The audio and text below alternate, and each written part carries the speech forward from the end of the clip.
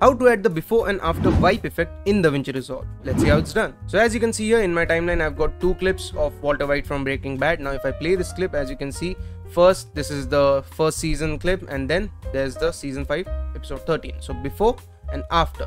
In between we are going to add the transition. So what is the transition?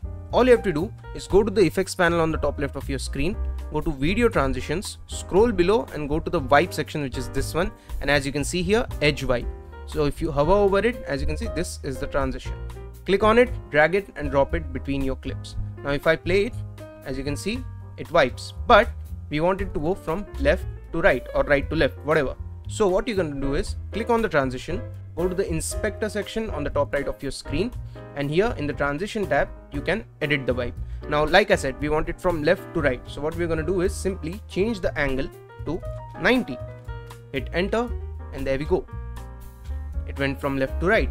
Now we want it in a much smoother motion, right? This was a very linear motion. So if you want to smooth it out, all you have to do is go to the ease section, and here instead of none, select in, out or in and out. I'm going to go with in and out.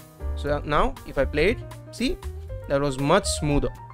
Same we can apply it to our text as well. But one last thing, let's say if you want a line here, okay, a line which goes from left to right. So all you have to do is select border and increase it, and as you can see, we've got a line here. You can even change the color of the line, or maybe you can add feather to it, but for now I'm just going to go with white color. So now if I play it, see, it went from left to right, before and after. You can apply the same to text like I said, so just click Alt, click on the transition, drag and drop it in between, and there you have copied the transition. So now if I play it from the start, there's the before clip, and now as soon as we come over the transition, swipe, and there we have it. You can even add some kind of sound effect below. I've got some kind of effect here, wipe. So now if I play it,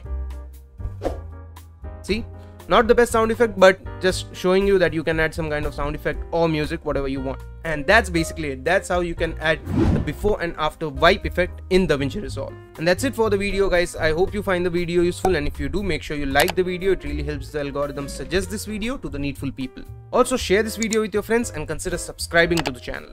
I post such DaVinci Resolve tutorials, how to tech videos, tech reviews, I stream games occasionally, and I post some knowledgeable and informative YouTube shorts. And that brings us to the end of the video, guys. Thank you for watching the video. I'll see you all next time. Bye bye.